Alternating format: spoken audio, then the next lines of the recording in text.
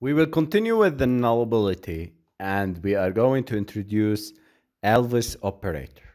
There's another handy way to get a value from a nullable.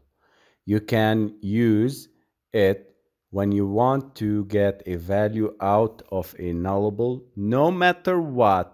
And in the case of null, you will see and use a default value. So we are going to use Elvis operator. What is Elvis operator? The operator used on the here to extract the nullable value is called Elvis operator. Since it resembles a certain rock star when you rotate it by 90 degrees clockwise. So this, if we rotate it 90 degrees, it will resemble an Elvis star, rock star Elvis. Okay. Now, how to use it?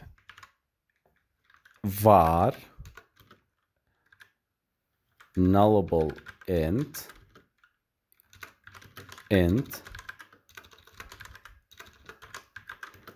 equal to 10.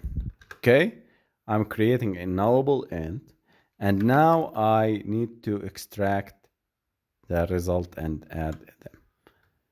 Result equal to nullable int the Elvis operator and 0. Okay, this is how we use the Elvis.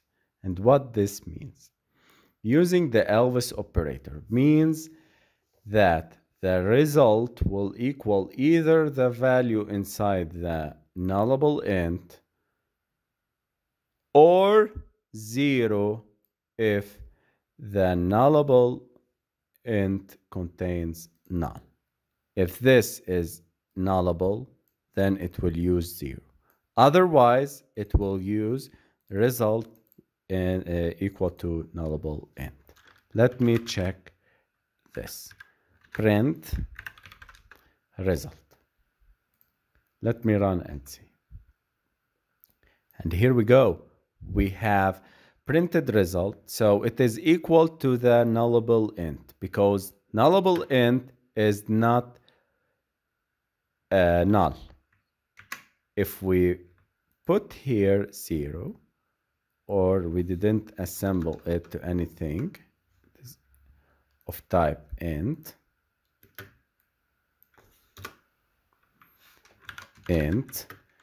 and we assign 0 to it, check it, it will return also 0. Let me check, it is 5. Let me run, and it is 0, because we have int, var int is not nullable. If we put here null, okay, if we assign, cannot be assigned to an int.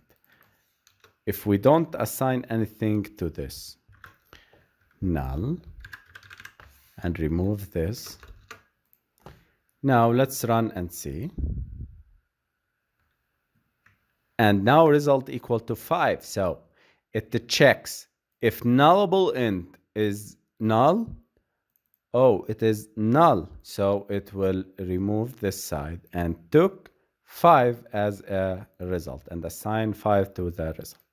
If null int, in case it is equal to 10, it is not nullable. Yes, it is not nullable. So go and put this result the same as the nullable int. So it will print for us 10.